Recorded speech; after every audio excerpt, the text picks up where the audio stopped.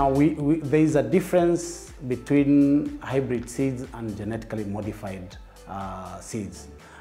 Even though I'm not an agronomist, there are three kinds of seeds. There are the open pollinated varieties, and then there are the hybrid seeds, and then now there is the genetically modified products.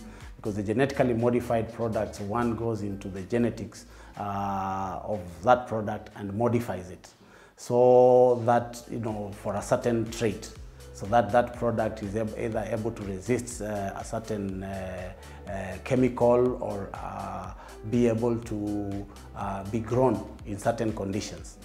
But hybrid seeds are basically seeds that are bred, selected by breeders to be able to resist diseases, to be able to be high yielding. So you cross the open pollinated varieties and then you come up with the hybrid seeds.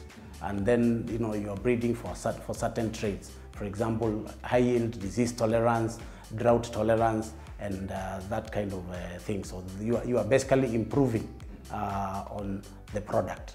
But for genetically modified products, you actually go into the genetics of that product itself and change it, and either remove a trait or add a trait. Yes.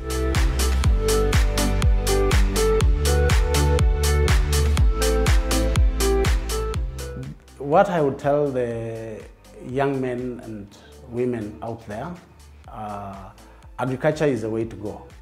As we said earlier, the population is growing, the land mass is not increasing, and this population has to be fed.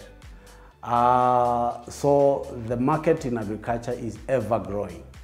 And therefore, if one starts at the market and goes back to the farm, you cannot go wrong.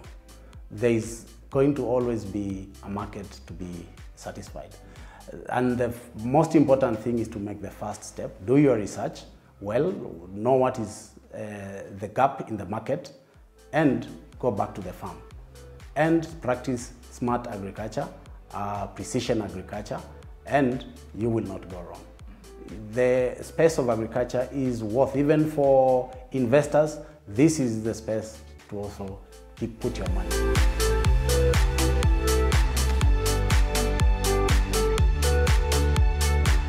What I'd like to advise the young people and other business people who are in this country is that you are in the right place, but you have to be smart.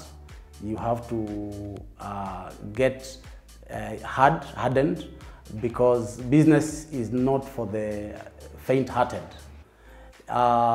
Business is for the people who are willing to work hard, because one has to work hard. Competition in Kenya is very, very stiff, and there is no space that gives money that there is no competition.